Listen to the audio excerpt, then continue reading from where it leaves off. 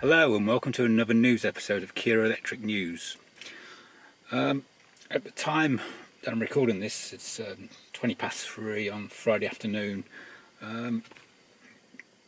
The new battery precondition update hasn't reached the UK. I've been in contact with Kia this morning to see if they knew when it would be coming, and they said that Kia Global has not released it for the UK yet, and they don't give any warning when it will happen.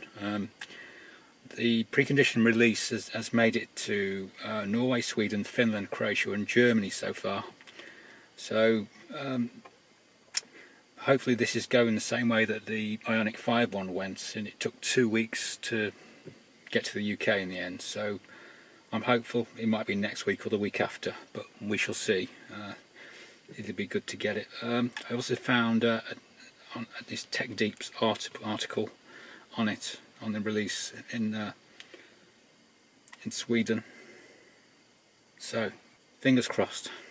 Regarding the update for battery preheating, if you've got it in your European country, or somehow you've managed to get it in the UK, can you please let me know? I'd just be interested to know where it is around the world and who can get it currently.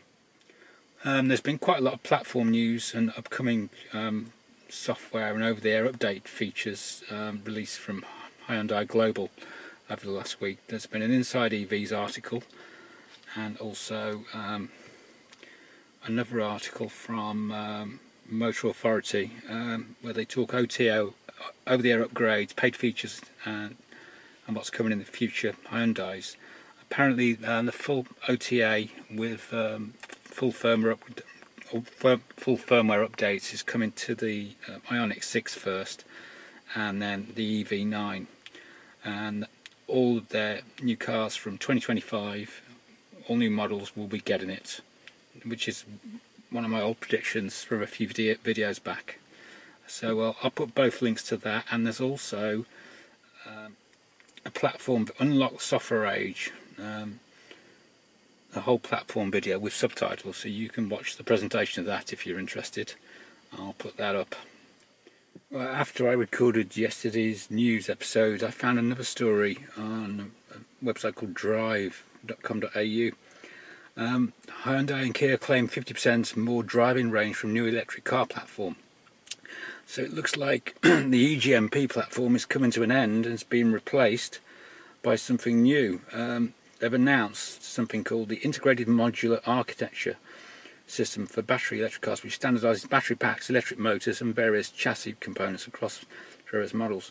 So that is what will be coming in the future.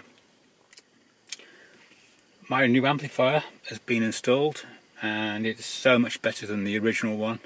It's got so much more oomph and kick.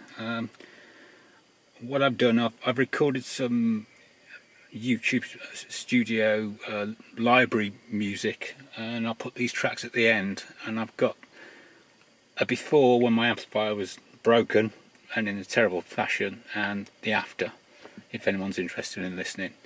Unfortunately I didn't get a chance to record these on my old amp before it popped, but I don't know, it's just out of curiosity if you want to, otherwise just skip them. Anyway, that's all for this week. Thanks for watching.